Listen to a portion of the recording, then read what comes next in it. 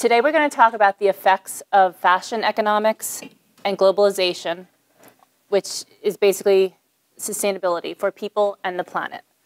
So they're both close to my heart, and we're going to look at the sustainability and globalization through the lens of the fashion economy.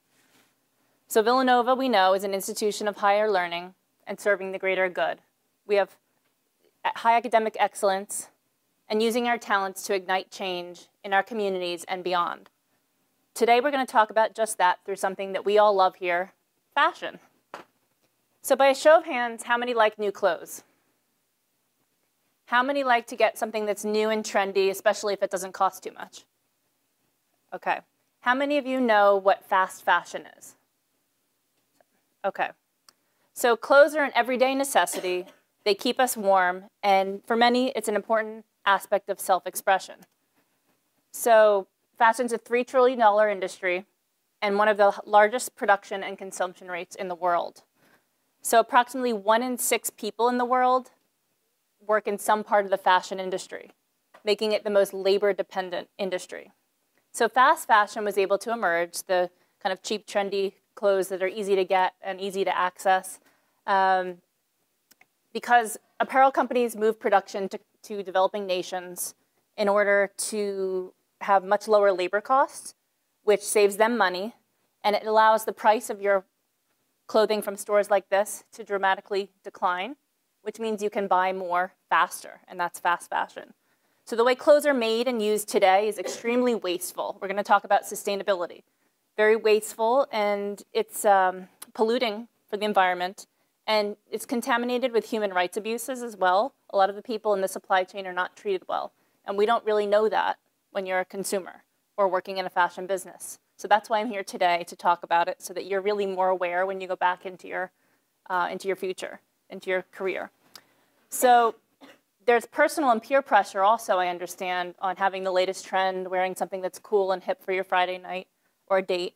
But do you know where these clothes come from and what the effects are on people and the planet? So I'd like to share with you a film today to explain a little bit about the why. And we're going to talk about, it won an award for the Los Angeles Film Festival. It's called Made in Mexico. And it will show you an insider's view on what it's like where they make a lot of these inexpensive and new trendy clothes called fast fashion. It's only about 14 minutes long, so I hope you enjoy it. Because it's what I know. I work I have 2 companies that I founded. One is jewelry and one is chocolate, and I work, as Michelle said, in developing nations with the workers, the farmers, the artisans of jewelry and of cacao that we make chocolate from. So I know these stories, but this is the best way of telling it. Remake is really great because they tell the stories. It's a programming education platform that has videos, and you can follow them on Instagram and learn more about your fashion. How many of you are aware that that's what it's like in the factories where a lot of the fast fashion comes from? Anyone? You know?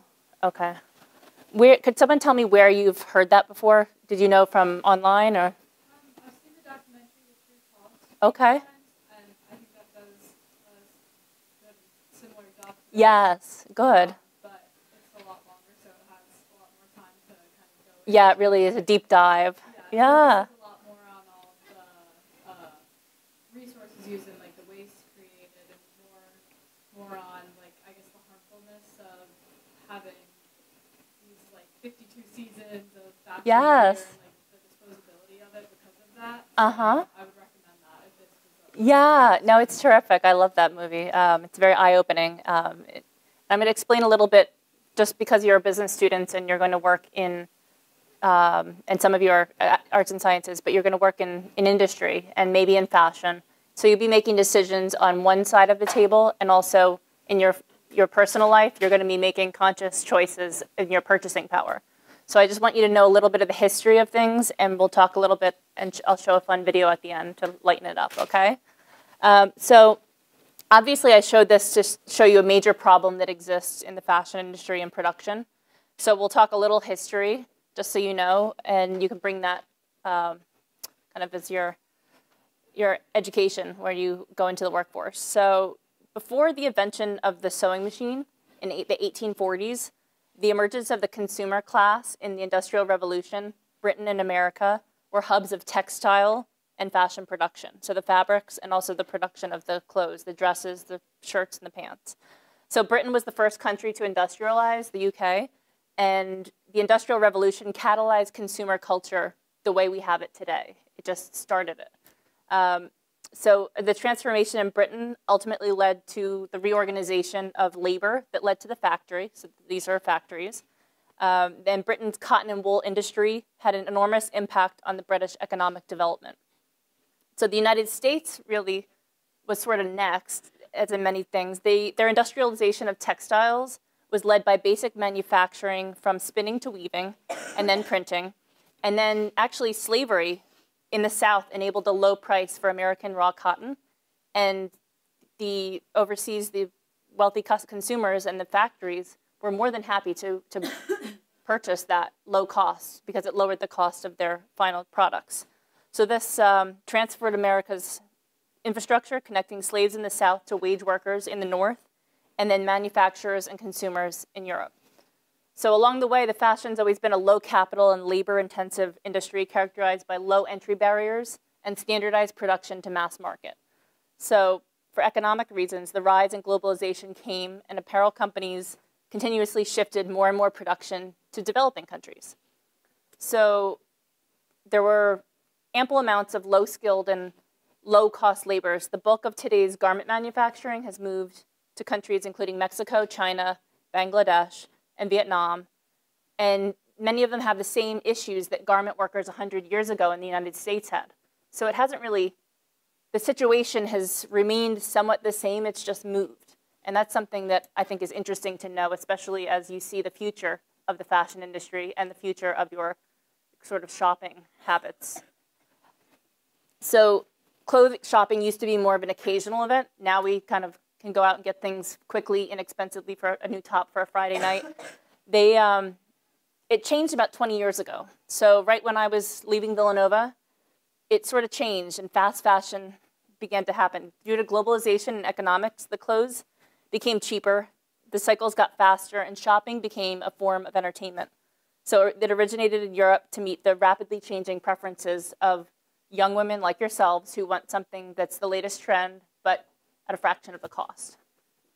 So the faster fashion was made, then the worse the workers were in poor working conditions with low pay in order to create all our clothes. So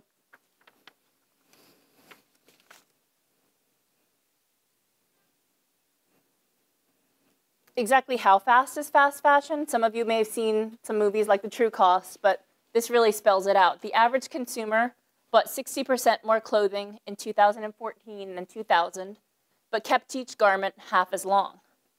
So it's easy to buy fast, buy cheap, and then toss it and get something new. And that's the problem because it's a really dangerous cycle. So between 2000 and 2014, global clothing production doubled, and the number of garments purchased each year by the average consumer increased by around 60%.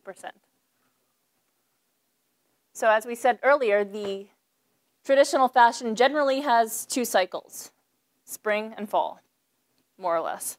Typical fast fashion has 50 cycles per year. So that's new clothes coming into the store almost every week. From a consumer kind of, if you're not going to dig deep and think about it, it sounds kind of fun. But when you think about the plight of these workers in Made in Mexico film or Bangladesh and other things, and as well as the problems with the environment, it really doesn't make any sense. So 80% of garment makers around the world are women in their early 20s, and they have low wages. Many have sexual harassment, actually, as you saw in the movie, and a lack of upward mobility. They can't go anywhere. They're just kind of wage workers. And the whole intention from the business, since we're at Bartley for the business school, the whole intention behind the way the system works is to maximize profit through minimizing costs, and then labor being treated as one of those costs. So that's why it's sort of a vicious cycle, and it's difficult to change. So fast fashion also hurts the planet. The environment's something that we all care about now. It takes, as you may have heard, 4,000 liters of water to make just 1 pair of jeans. And the fashion industry is responsible for 10% of annual global carbon emissions, more than all international flights and maritime shipping combined. So at this pace, the greenhouse gas emissions will surge more than 50% by 2030. That's insane. So not just people, not just the planet, but the waste. So when you go out and you get the cheap shirt for Friday night, and then you kind of get bored with it, it was only 20 bucks, and you want something different. One garbage truck of clothes are burned or landfilled every second. So when you toss it away, sometimes giving to charity is good. There's just so much overflow of people throwing away that there are just piles of it in landfills. That's enough to fill 1.5 Empire State Buildings every day, and enough to fill Sydney Harbor in Australia every year. So the waste part, especially for the environment, and it's hurting people along the way, it just doesn't make any sense. So there were two major noteworthy fatal events in history that are really important to know about. There was a famous fire of garment workers in New York called the Triangle Shirtwaist Fire in 1911. So that was when all the production of the clothes was much of it was in America, in the US, in New York.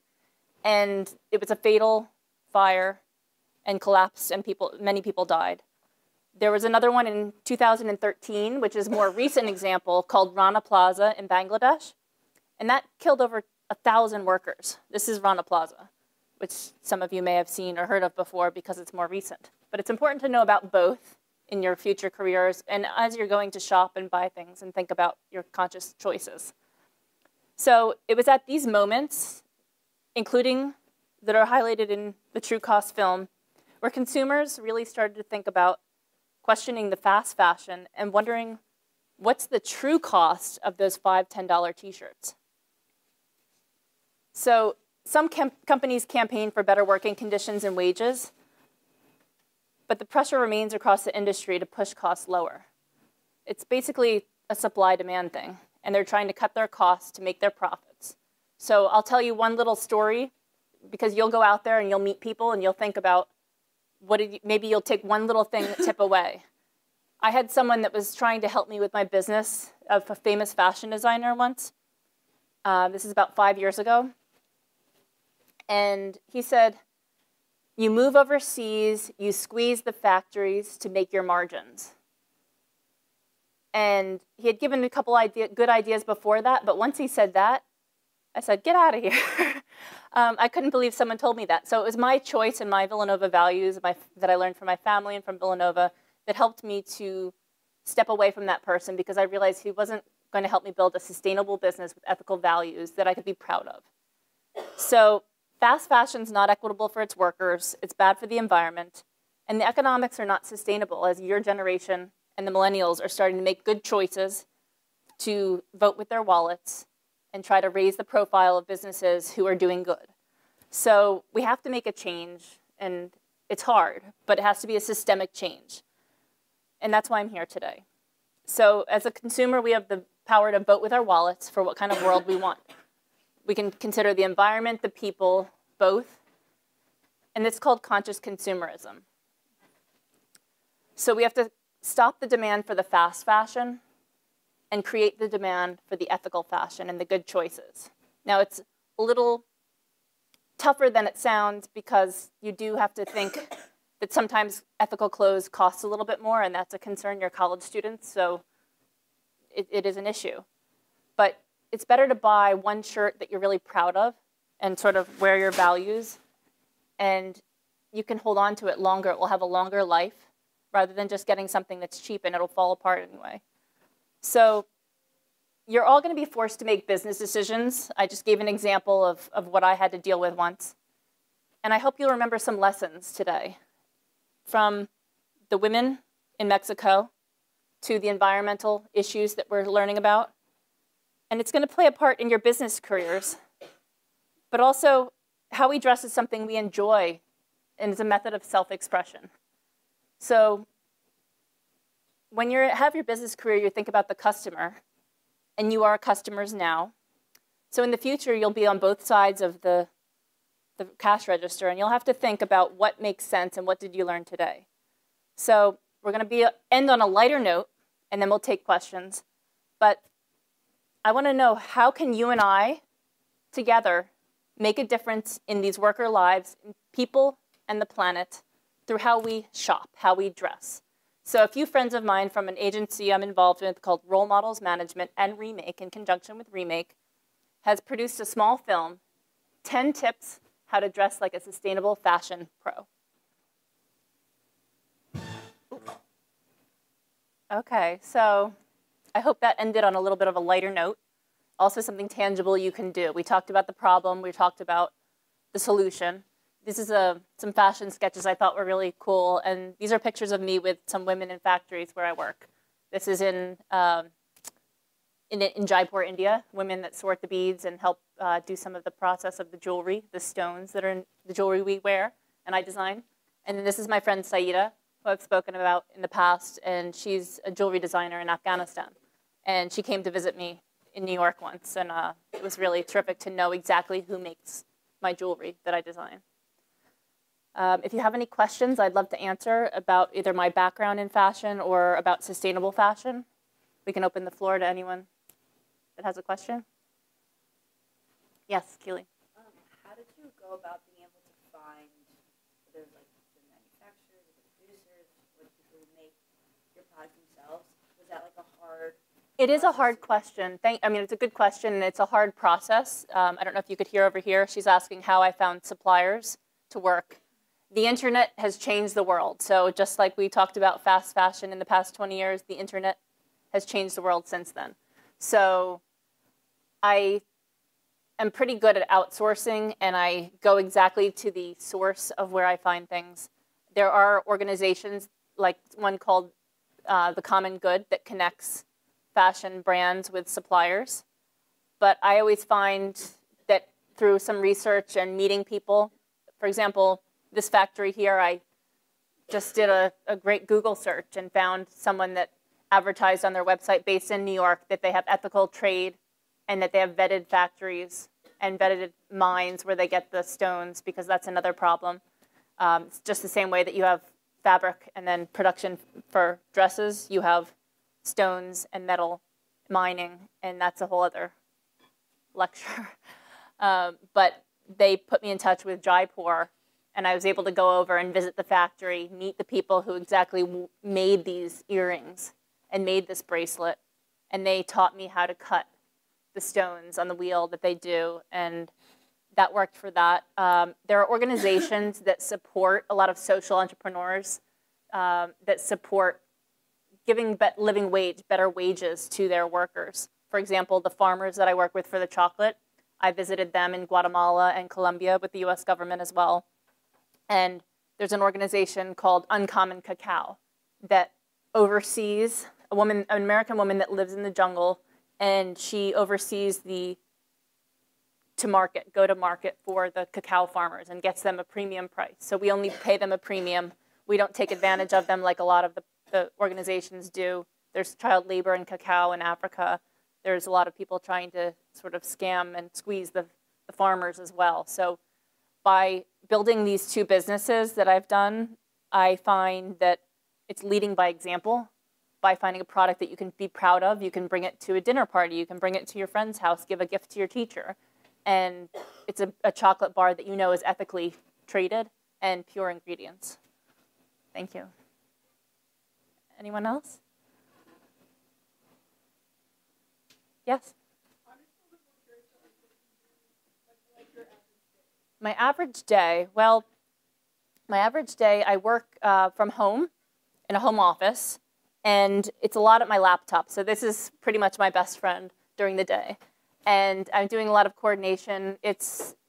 I'm not sure if you've had entrepreneurship classes, but the general coursework that you have here tells you about the different facets of a business. And I have my hands in everything. With the chocolate business, I co-founded it and have stepped back to focus on jewelry because 2 businesses at once is a lot. We have 6 employees for the chocolate business. We've got, I work with a number of artisans for jewelry, and it's better to focus and streamline, so that's what I do now. I may work with emailing the factory in Jaipur. I'm going to go visit them in April. And as Michelle said, I started my career as a fashion model after business school, Villanova Business School. So I went, and you get the experience first, and then you can figure out what you want to do with that later. That's really my main lesson for career advice. Anyone else? Yes. This kind of like has always confused me about the whole like convincing businesses to go more ethical. So maybe you can give some clarity, but like Sure. businesses like the main purpose is to gain profit. Mm-hmm. So like how do you not focus like solely on profit and like have like higher costs of goods sold and like obviously there's like the ethical benefit. Yeah, you know, it's a hard thing to do, and that's why so many businesses have trouble. The question was, how do you balance profit and your values in a business sense? So there are a lot of businesses that just don't care, and they're getting called out now because the consumers are voting with their wallets, and it's about demand. So each one of you has the power to really make a difference with what you choose, and we're going to roll out this across the country, actually, this program, to educate others. And Villanova is always an innovative institution, so we really wanted to start here. But people are already doing it. You saw the models up here, that's how they shop. They trade, we wear secondhand, and it's just, I send my leftovers to some friends around and share, and I take leftover friends' clothes and buy secondhand vintage. It's very cool. Everyone's talking about sustainability in fashion. So it's really become a sort of business peer influence on the profit motives, pure profit. So that guy that I mentioned that tried to turn me the profit way, I'm no longer in touch with him for obvious reasons, but I don't think he's in business anymore because he's been pushed out by people who are really caring.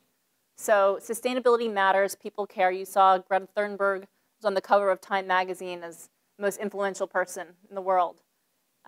So I think companies have to care because the consumers care. So it's really a supply and demand thing. And you can do it internally as an intrapreneur. If you're working for a Ralph Lauren or a certain other company, you can just have your values be an influence in some of your decisions. You may not be able to change the whole company, but you can vote with your words, vote with your values. And I think you can make a difference that way and when you're working for larger companies. Yes? How do you know if a company is actually having sustainable practices instead of just kind of Pretending. having like a PR campaign? Yes.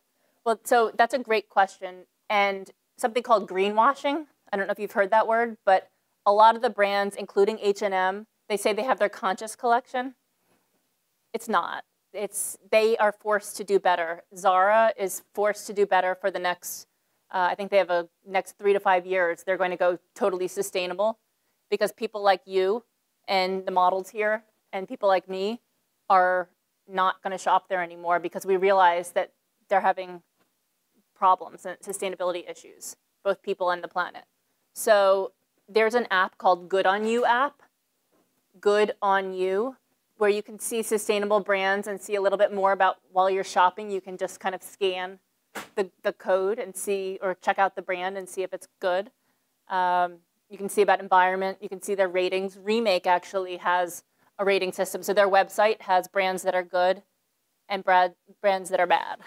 And so you can kind of know, and it guides you of the authenticity of that. But the greenwashing is a problem, and it's something that I think it's becoming less possible to fake the consumers because you're smart and you really care.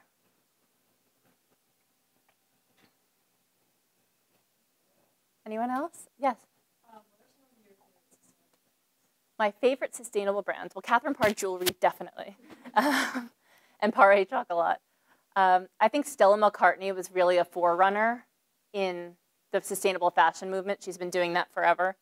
And it was before it was cool. So that's what innovators do, as you all know from your marketing classes. So I think when you're doing it in the beginning, before it's really caught on, that's when it's really cool. And then when people are doing it later, you really can be happy about that. I think Reformation's another brand that's good. I love, to be honest, I love vintage clothes.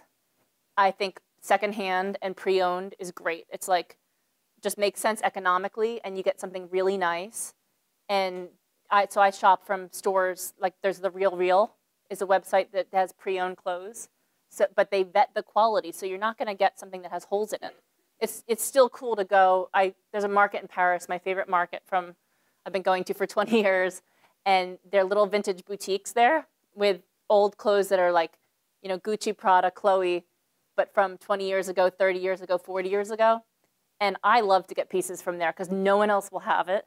It's not like you go to the party and like everyone's wearing the same top. I have something super cool. So that's actually my ultimate favorite. I also like you know, I talked about history of fashion production because I thought it was good for you to know. Maybe it's a little academic, but I think it's important to know. And I think the history of fashion actually is really cool and interesting. The creativity of fashion, the styles, and how different it's been over the years. So when you get something that's like kind of old and cool and no one else will have it, what's better than that? Any other questions? No?